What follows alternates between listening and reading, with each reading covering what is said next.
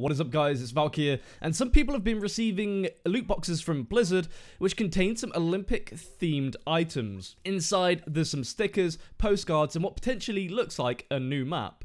Since I didn't receive one of these, we're going to take a look at Laced Up Lauren, who is a Twitch streamer. I'm going to make sure that I put her link in the description because she actually received one of these loot boxes, and we can have a look at her pictures she posted on her Twitter, and let's go through and kind of evaluate them. Alright, so let's take a look at the first image. I've blown it up pretty big so that we can see it in detail. One of the very first things we notice is on the right hand side, we have a weightlifting Zarya, and she doesn't have pink hair. She has blonde hair, and it's pulled back and tied down with a hairband. She's dressed in kind of sportswear also, so this could suggest a new skin.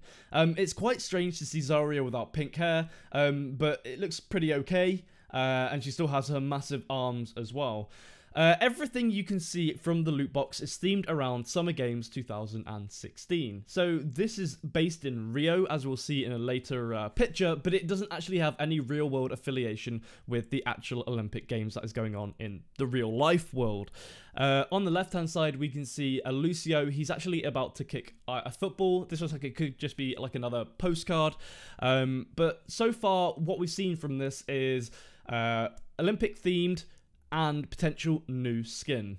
Alright, so we pulled the image down and it reveals 3 new elements. Starting on the left, we're looking at a Lucio with a sweatband, a backpack, and number 10 written on his jersey. This could be another potential Summer Games 2016 skin. On the bottom right hand corner, we've also got a Tracer with a sweatband, but she's not fully in view, so we'll talk about that once we pull the image down again. But one of the most interesting things on this is the background, which is a Rio de Janeiro stadium. Now, this could be potentially a new map. However, I'm more in favor that it could be a new game mode rather than a new map. A stadium, I'm not sure if it could be, well, it could be big enough to be a map, but it just feels like there's not enough on this image to shout it could be a map. Potentially also another hero. I mean, what kind of hero? One that can run fast, one that can throw something far? I don't know. But there was always that possibility. As we bring image down to the bottom on the left hand side, we can see a participation medal with the Overwatch logo stamped on it. And we can see on the right hand side, Tracer wearing her track uniform, and she's doing track and field. Another potential new skin for Tracer, very likely it could be. There's nothing much else on this image than the last 2, but again, all very suspicious what's going on. Here we've got another closer look of the 3 heroes in their sportswear: Tracer, Lucio, and Zarya. Also included in the loot box was some stickers of the heroes playing sports. It would be really cool, as my speculation, to have a game mode in which it is kind of like, you know, archery and trying to put the basketball into the hoop and kind of like fun sports that we can play together, which is not so serious, shooting each other. I think it would be pretty cool, actually. And as we look on the final image on the very left-hand side, we can see Lucio kicking the football with the Summer Games 2016 branding.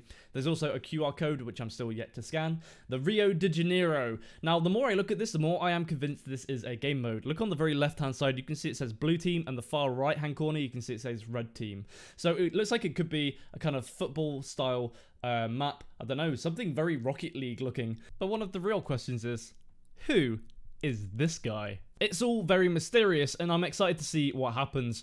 There is Gamescom coming up, and I know that Overwatch is doing the finals for the Atlantic Showdown, and maybe they're going to be announcing some new stuff as well. Could be game modes, could be heroes, could be maps, who knows. But I'm excited to find out what it is. If you have enjoyed this video, make sure to drop a thumbs up. If you haven't already done so, subscribe. And if you've got something to add, make sure to drop a comment as well.